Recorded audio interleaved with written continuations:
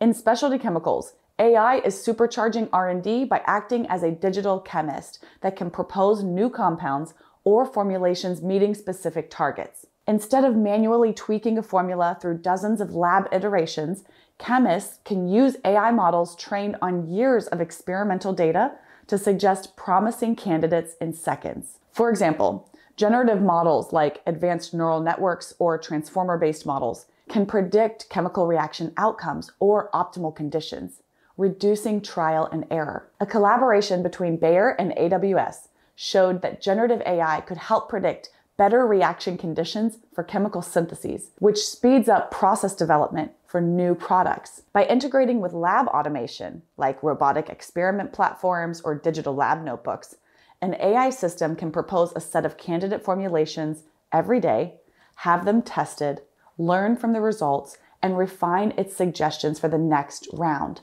A closed-loop R&D accelerator that puts the chemist in charge and enables AI to give them superpowers, essentially. The payoff is potentially cutting development times from years to months and arriving at innovative solutions that human chemists might not have had the time or capacity to generate.